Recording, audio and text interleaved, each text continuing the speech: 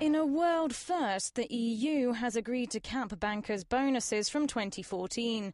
The provisional deal means that bonuses will be capped at a year's salary, unless a majority of shareholders vote it up to 2 years.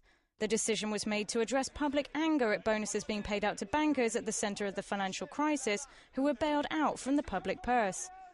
The deal is part of a wider set of legislation to avoid a repeat of the economic crash. The rules would ensure that banks create cash buffers to cover the risk of unpaid loans. Banking experts say the new rules on bonuses will have little effect, as the decision will merely drive up basic salaries. It is a setback for the UK government, which had hoped to defend the financial sector in London.